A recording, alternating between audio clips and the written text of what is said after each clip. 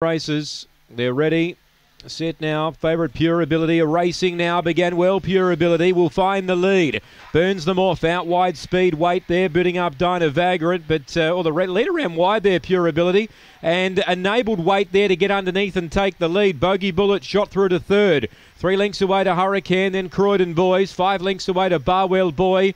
Dinah Vagrant last is why that off the back leader slipped away. Weight there, 2 clear. Running on again, Pure Ability. Weight there just in front. Pure Ability up on the inside. Croydon Boys has got through and won. And run down either Pure Ability or Weight there.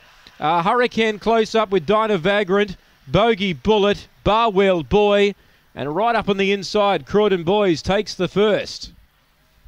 Croydon Boys rallied home well here to win and nailed them right on the line here.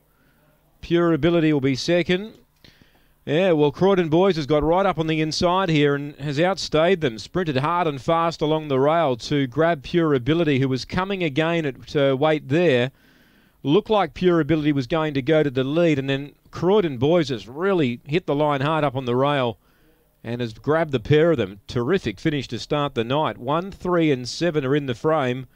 8 gets fourth, and that's Hurricane out wide, and 2 runs fifth, and that's Bogey Bullet. It's 1, 3, 7 and 8 on the first. 30.09 the run.